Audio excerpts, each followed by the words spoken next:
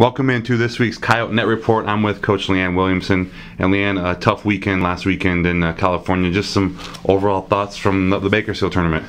You know, I think we learned a lot about ourselves, and even though we didn't have the outcome that we wanted, really in obviously any three of the matches, we felt like we were getting better each match, and that's really what preseason is about, is working through some of the difficulties that do present itself, and I definitely think that there were some challenges that arose within the team, and each match that we played, we were pretty disappointed in how we performed against Santa Barbara, but then we felt like every match we did get a little bit better, and it kind of just seemed like, unfortunately, when one thing was going right for us, there was another portion of our game that kind of let down.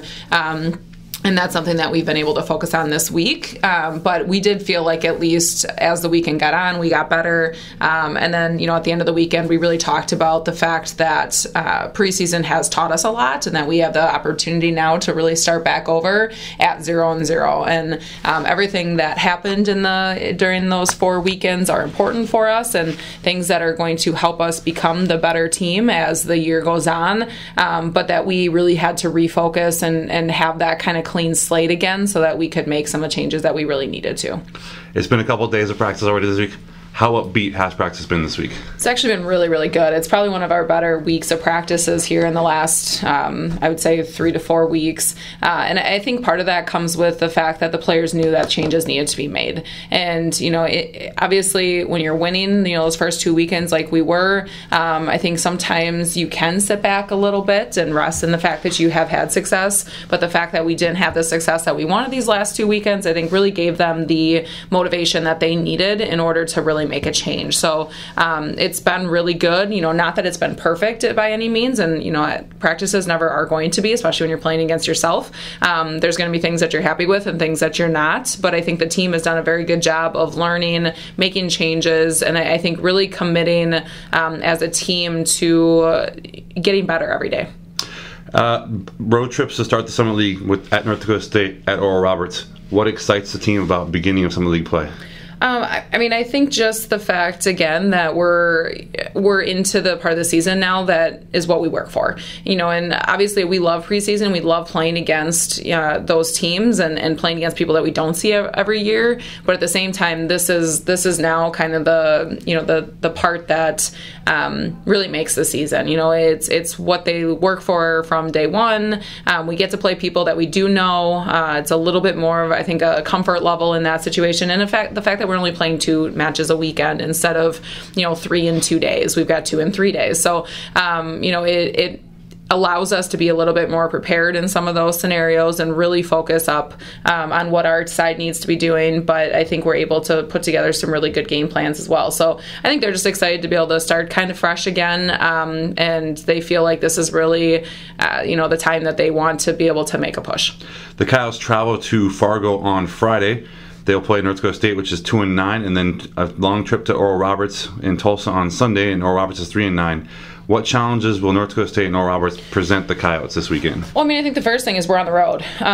Being on the road is always difficult, and I think in the Summit League, everybody plays very well at home. And there's always going to be that home court advantage. So, I think that the first challenge I would say is just having to travel. NDSU is kind of similar to us in terms of they have some people returning, but they actually have some pretty young people on the floor as well in some key positions. So they've played a very challenging schedule. I don't think their record necessarily probably dictates exactly who they are as a team. So, NDSU is always a tough place to play. They've got a great facility there for volleyball.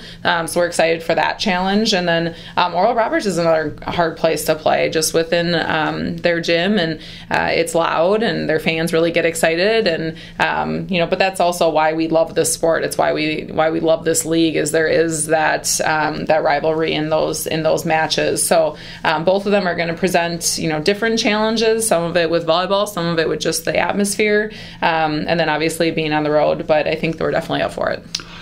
Finally, how do you overcome the difficult travel weekend and just focus on trying to win the matches? We really don't talk to our team too much about travel. That's the nice thing about preseason too is you do get to travel, and I don't think anything compares to the 2 weekends of travel that we've had in the past 2 weeks, going down to Central Arkansas and then Bakersfield. So I think our team is actually going to be pretty excited with this travel, which is kind of crazy to think about. But a short bus ride up to NDSU, and then a little bit more of a simple flight out down to Tulsa. So even though we are traveling, I think having that day in between the matches to recover, to put in a new scouting report, to practice in that new gym, it makes a really big difference. So, for us, we really work on trying to, when we step foot in somebody else's gym, that we make it our home gym, that we get very comfortable very quickly, so that isn't a foreign place to us anymore.